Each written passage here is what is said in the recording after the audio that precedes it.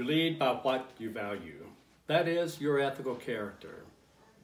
It defines you and earns respect. And developing character requires the leader to assume the commensurate authority to the rank held with humility. Humility is having the dignity and respect for others and the diversity they contribute. Authentic leadership demonstrates willingness to listen, understand others, show compassion, and encourage your people. People want to know if their leader cares about their spiritual and physical well-being. Effective communications gives voice to values, appropriately challenges senior leaders, and increases agility for change.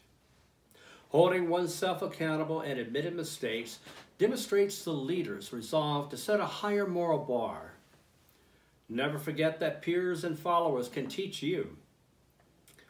It is important for leaders to have an accountability partner that is someone to give honest feedback. Remember that collaboration builds and leads to a high-functioning team. To be a good leader, you have to be a good follower. Leadership is not without personal sacrifice of time, energy, and effort. Leader skills are learned from those who lead well. Lead well this week.